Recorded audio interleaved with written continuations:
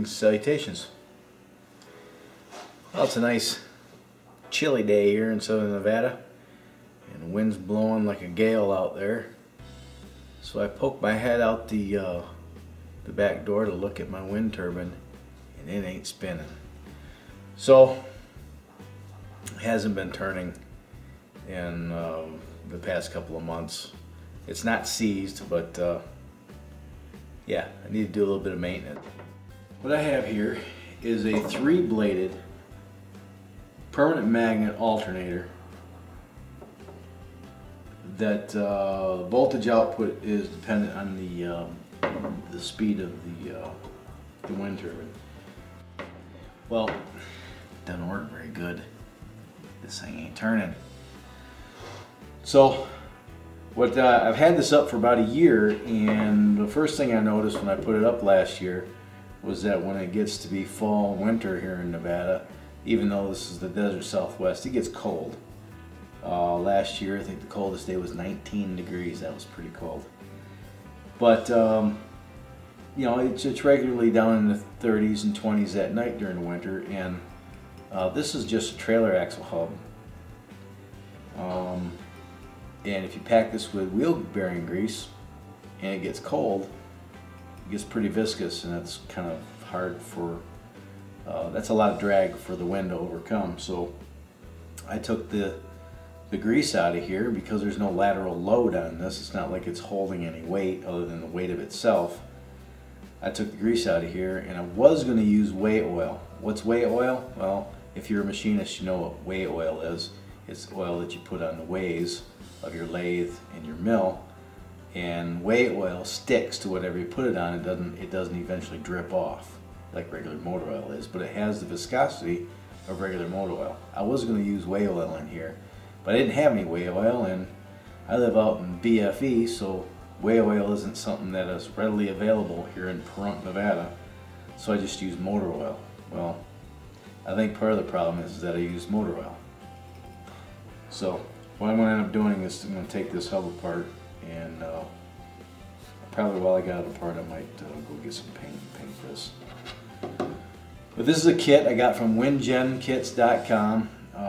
It comes disassembled. You have to, you know, all the parts are laser cut or water jetted or something, and you assemble this thing, and you have to make your own the stator. You have to make that and make your own coils and buy your own magnets. But one of these, and they offer the wings. I'll show you those later, that you can buy in 36 to 72 inching, 36, 48, and 72 inches in length, and or you can make your own. But all in all, I got about $600, $700 into this by the time I figure in the grid tie inverter. And yeah, it needs to spin. It needs to turn round and round. But let's break into this thing and find out what the hell's wrong with it. Yep, it's just dirty. So yeah.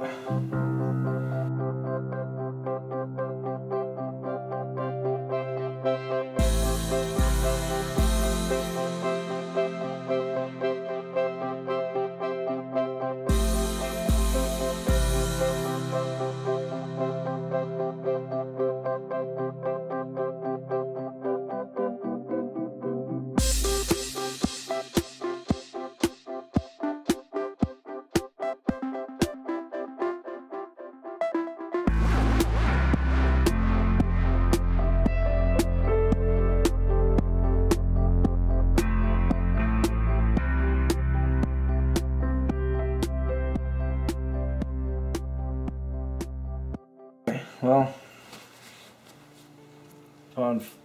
got them cleaned up and freed up. Those bearings really should be replaced, but it's not just dirt. There is a little bit of corrosion on there, but I'm going to run this for another year. So right now I'm repacking the bearings. I've got the one, I got one of them repacked there, and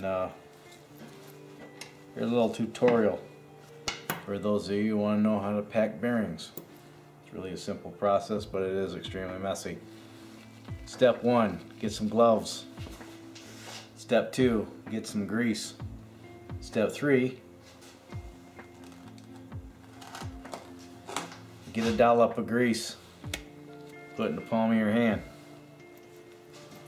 See the outer cage? Now there's that gap between the bearing and the cage. What you want to do is drag that grease and force it using the heel of your hand. Force it into the bearings. Just as easy as that.